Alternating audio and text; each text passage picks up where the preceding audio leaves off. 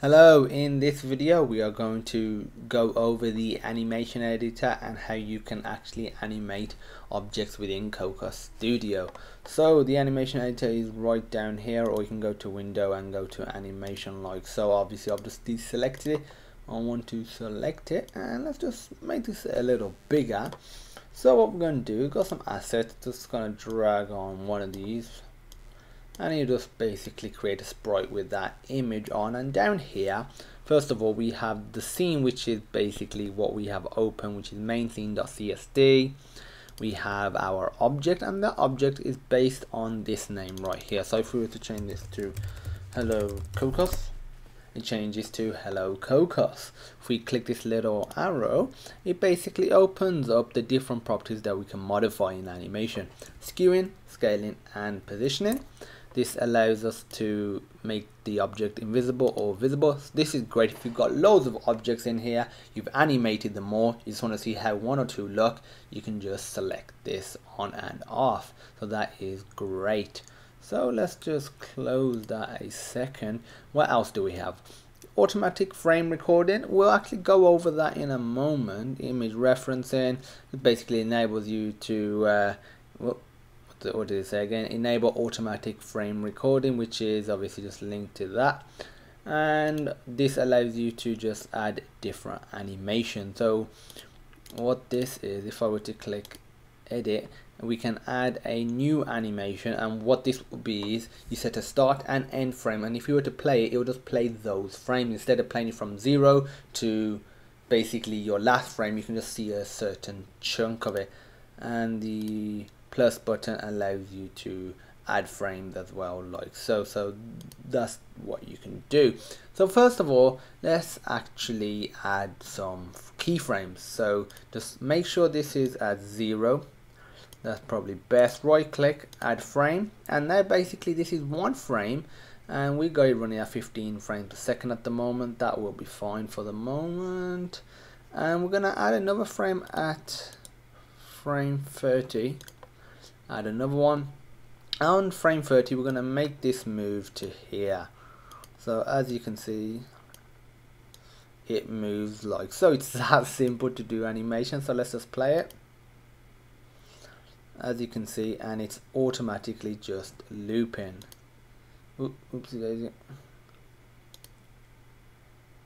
There you go, it stopped, and it stopped because I did either loop animation or play once. So if you only wanted to play once, another thing I want to show you is basically I'll show you this. I'll add another animation. So if I just do test anim 15 to 20, oh no 15 and 25, click that, and now if I just play this, all it's going to do is play between frame 15 and frame 25 inclusively. So that's pretty cool. So if you have, let's say, a running animation, a standing animation, a sleeping animation, a jumping animation, that's something that you would have for a character. You can easily just have like one big frame or one big animation and just have different animations set like so. So we're just going to do all for now because you've seen how that works. So let's just stop this. Another thing that we want to look at is basically this. This basically allows you to set the type of movement or scaling or skewing that you're doing.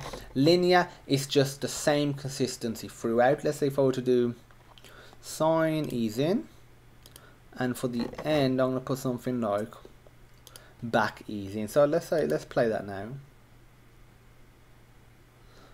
Actually, I'll do this one.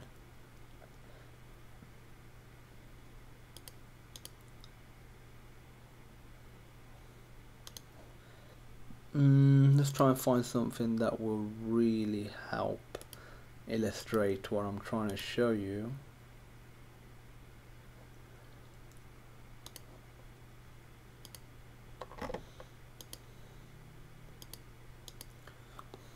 Let's go back to here. Set this to something like, yeah, elastic ease in and out. So as you can see what it's doing, it's basically sort of bouncing, which is, you can see this curve, that's what it's doing. So if you know what you're doing with this, at that particular moment I wasn't too sure, but you can select a different one. Generally probably just be doing linear. Maybe if you've got a menu item coming in, you'll have it bouncing. And then you can even do a custom curve if you really know what you're doing. So you can just drag these around like so.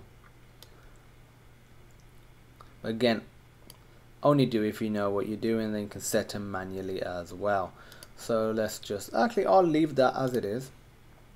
So let's say if I were to go here and move this,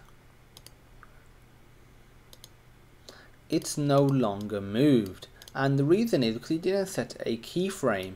So you right click, add frame, but there's another way you can do it. You can do automatic frame recording. So let's say on number 20 I want the egg to be down here.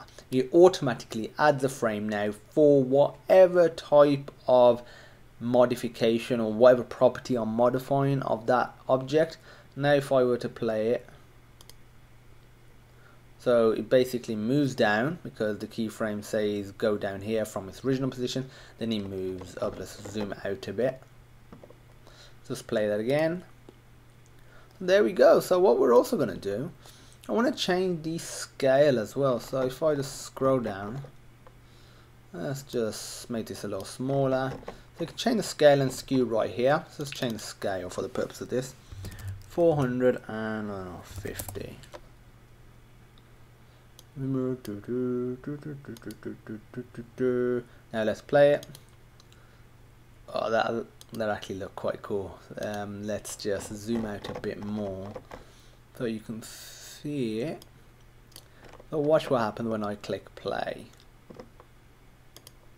So it moves down and it goes up there. So it's almost sort of replicating what it would look like if you were to hit the ground. Obviously it's a little delayed, but that's pretty cool. That's what you can do with animation. And you might be thinking what we've done is very simple, and it is. For the most part, it's going to be a bunch of simple stuff combined to make very cool stuff. I forgot to just properly explain this. Frames per second, how many frames you want to run per second. So we have a total of 30 frames for this animation. For running at 15 frames per second, do the math, this animation takes 60 frames. Now let's say if I were to do it at 60 frames, it only takes half a second, so you can customize it. I think 15 was quite nice for the amount of frames that we had in here. They're looking quite trippy then. So yeah, I would recommend checking out the skew, scale, positioning, add multiple objects, make them bounce around, make them move around, have static objects as well, and sort of create a dynamic environment. If you have any questions, feel free to post them on sonarlearning.co.uk/questions.php. There will be a link in the description. And as usual, thank you for watching, and I hope you have a great day.